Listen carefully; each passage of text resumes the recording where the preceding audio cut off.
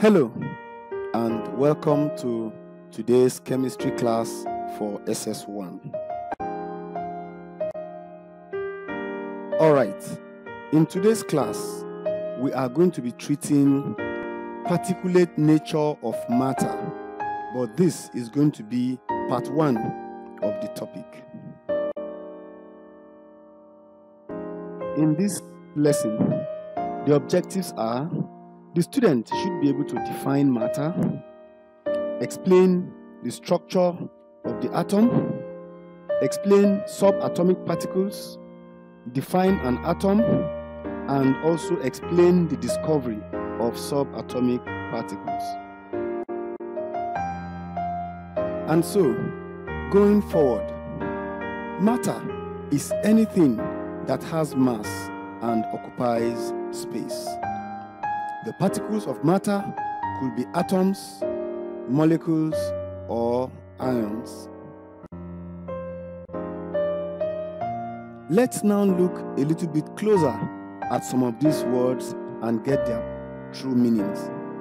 What is an ion? An ion is simply a charged particle. The charge could be negative or positive. Positively charged particles are called cations. Examples are the sodium ion, calcium ion, the iron, and then the ammonium ion. Negatively charged particles are called anions. They are e.g. chloride ion, the nitride ion, and the hydroxyl ion.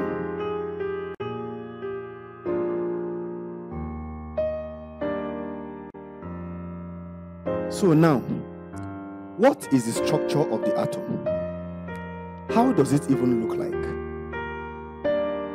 The atom looks like the solar system, with the core, the center, called the nucleus, where the protons and the neutrons reside, while the electrons are revolving around that nucleus.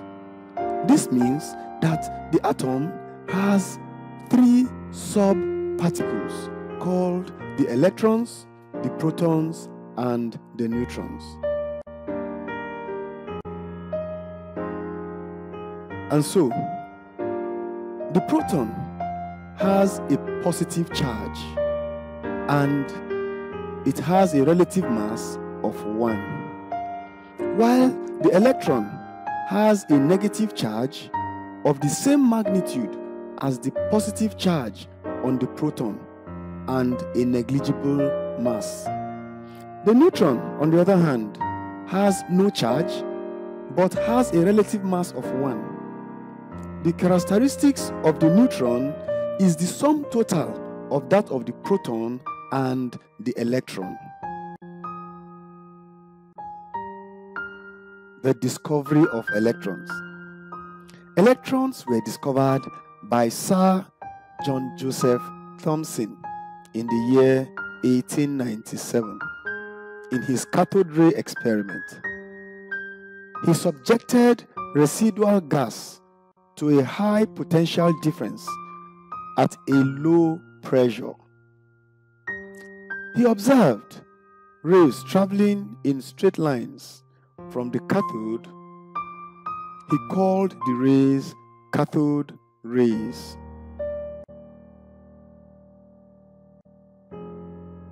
Although, after many experiments of the cathode rays, J.J. Thomson demonstrated the ratio of mass to charge of cathode rays, which is 1.76 times 10 to the power 11 coulombs per kilograms. He confirmed that cathode rays are fundamental particles that have a negative charge. Cathode rays became known as electrons. Robert Millikan, in 1910, through the oil drop experiments, found the value of the charge to be minus 1.6 times 10 to the power minus 19 coulombs. That is the magnitude of the charge, of the negative charge on an electron. Further experiments showed that the cathode rays, which of course now we know as the electrons, travel in straight lines and cast shadows of opaque materials placed in their path. That they are composed mainly of negatively charged particles. And also that they are capable of producing mechanical motion. They are also identical in nature. All these are the characteristics, the properties of the cathode ray that were experimentally discovered. The neutrons were discovered by James Chadwick in 1932 when he demonstrated that penetrating radiation incorporated beams of neutral particles. Neutrons are located in the nucleus alongside the protons. Along with the protons, they make up almost all the mass of the atom. The number of neutrons is called the neutron number and can be found by subtracting the proton number from the atomic mass of the atom. The number of neutrons does not have to equal the number of protons. Essentially, we can calculate the mass of an atom by adding the number of the protons and the number of the neutrons. Whatever it gives you will serve as the mass number of that atom. So moving forward, since the atom is electrically neutral, there must exist inside the atom enough positively charged components to balance the negative charged electrons. Mr. Thomson repeated the earlier experiments but used a discharge tube with a central cathode which had a hole in it.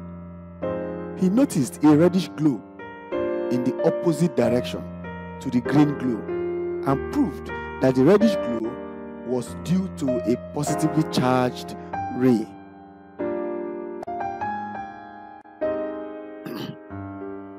And now, what is an orbital? An orbital is a region of space where the probability of finding an electron is high, while a shell is an imaginary line on which electrons revolve. Each shell is divided into orbitals. These orbitals are called S, P, D, and F orbitals.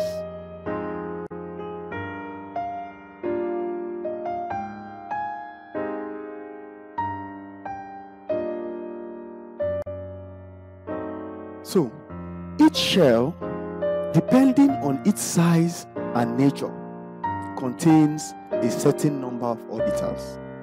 For example, the K shell contains only the S orbital, while the L shell contains the S and P orbitals. The N shell on its own contains the S, P, and D orbitals, while the N shell contains the S, P, D, and F orbitals. Each orbital has a maximum number of electrons that it can hold. The sublevel S has a maximum of 2 electrons, while that of P has a maximum of 6 electrons. The D orbital can carry a maximum of 10 electrons, while the sublevel of F can carry a maximum of 14 electrons.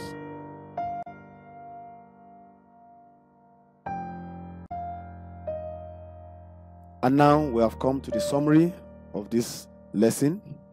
In this lesson, we learned about the definition of matter, the shells and orbitals. We also spoke about the ion and the atomic structure. We also talked about the discovery of subatomic particles. Now we have come to the assessment part of the class.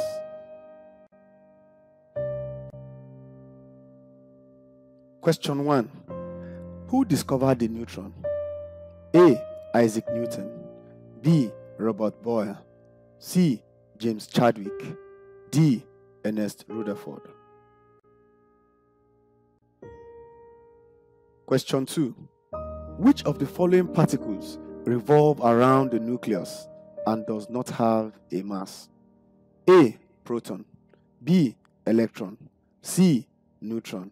D. Ion. Question 3. Which of the following particles is positively charged with a mass of 1? A. Proton.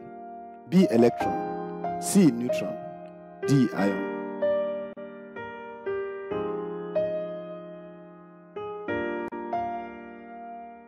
And so with this, we have come to the end of today's lesson. I hope you learned very well. Hope to see you in the next class. Thank you.